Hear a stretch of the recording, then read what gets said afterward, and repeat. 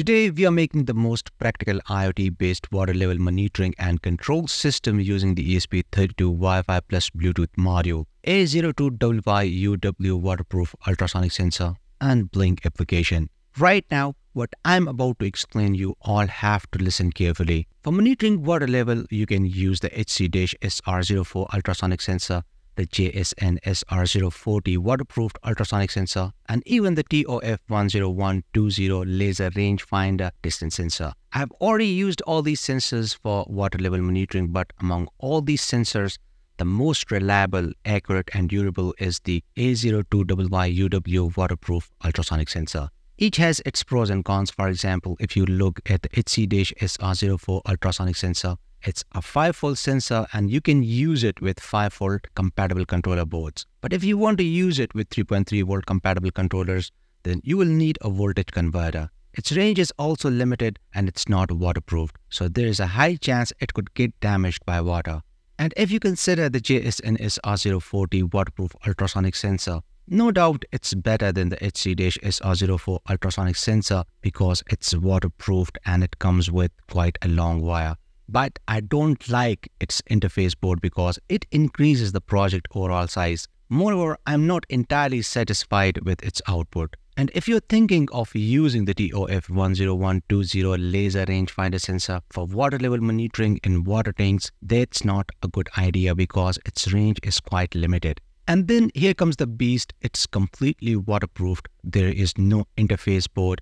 You can directly connect its fire to the controller board. It's compatible with 5-volt and 3.3 volt controller boards, so there is no need to use any kind of voltage converter. If you want to know more about its technical specifications, its interfacing with Arduino and ESP32 then I highly recommend watching my getting started video on the A02YYUW Waterproof Ultrasonic Sensor. And let me also tell you, this is the UART version of the A02YYUW Waterproof Ultrasonic Sensor. After selecting the sensor, next you need to decide which variant of the ESP32 you want to choose. You know there are different variants of the ESP32 boards.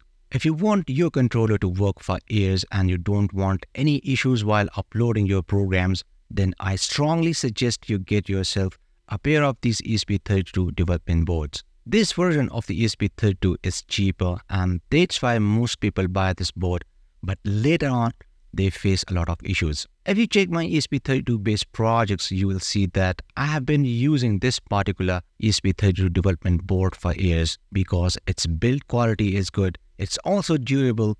You can connect a LiPo battery with it and it has more GPIO pins. So I highly recommend getting yourself a pair of these ESP32 boards. I have added the Amazon link to the same exact ESP32 board in the description. As usual, I'm using my newly designed ESP32 development board because it already has most of the components needed for this project. Like for example, this 5-volt relay, which I can use to control a water pump, the ESP32 Wi-Fi plus Bluetooth module itself, and most importantly, this 5-volt and 3 amps power supply.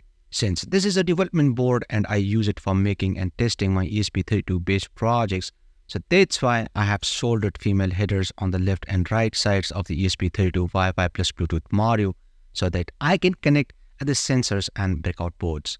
And that's not all on this development board. For the A02YYUW Waterproof Ultrasonic Sensor, I have these 4 contacts labeled as ultrasonic sensor. So I can connect the ultrasonic sensor voltage and ground wires to the 3.3 volt and ground contacts, and the TX and RX wires to the contacts labeled as TX and RX. For the ultrasonic sensor interfacing, you can follow this circuit diagram and you can follow this circuit diagram for the relay driver. You can also use a ready-made 5-volt relay module. If you also want to make the same ESP32 board, then you can watch my previous video. I will add a link in the description. My hardware setup is ready. Everything looks quite neat and clean. There are no jumper wires, so there are no loose connections.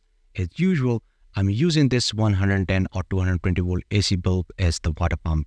Now, let's start with the Blynk web dashboard setup. While you're logged into your Blynk account, click on the new template. Write the template name. While ESP32 is selected as the hardware type and Wi-Fi as the connection type, click on the Done button.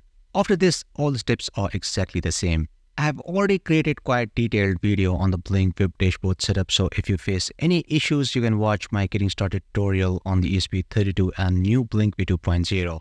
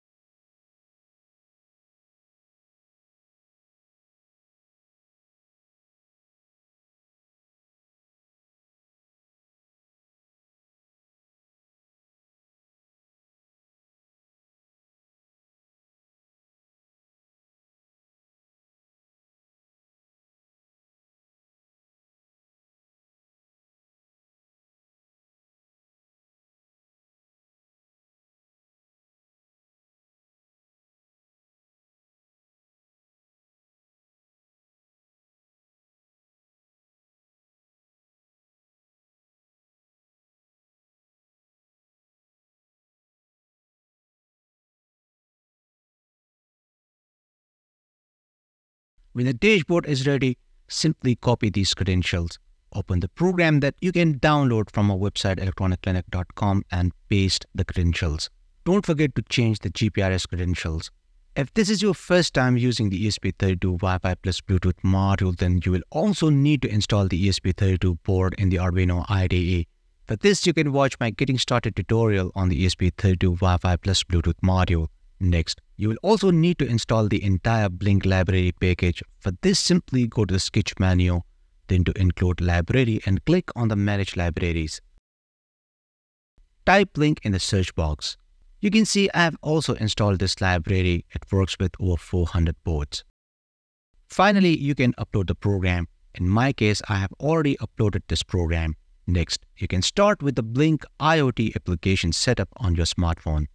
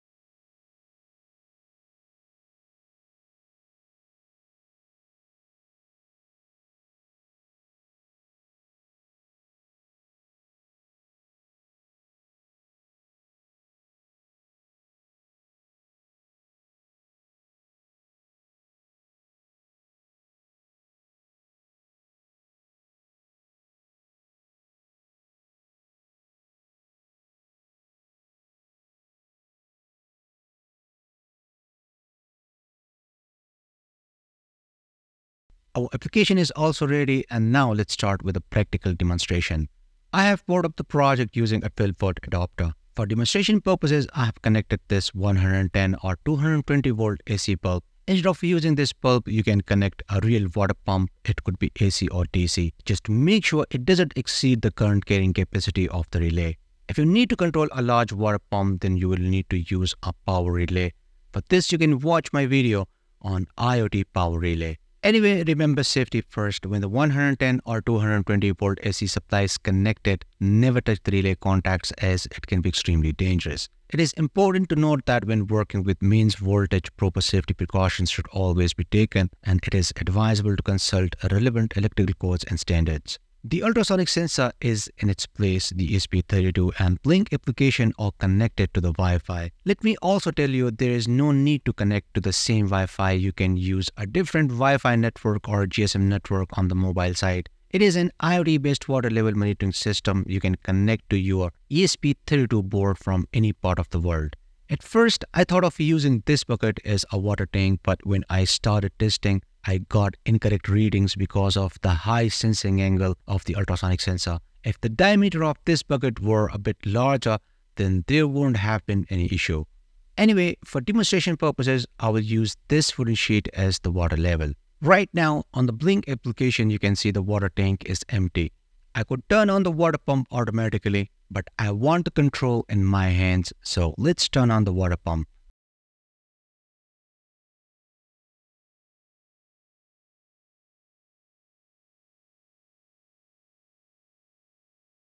When the control is in your hands, then you can turn off the water pump at any time.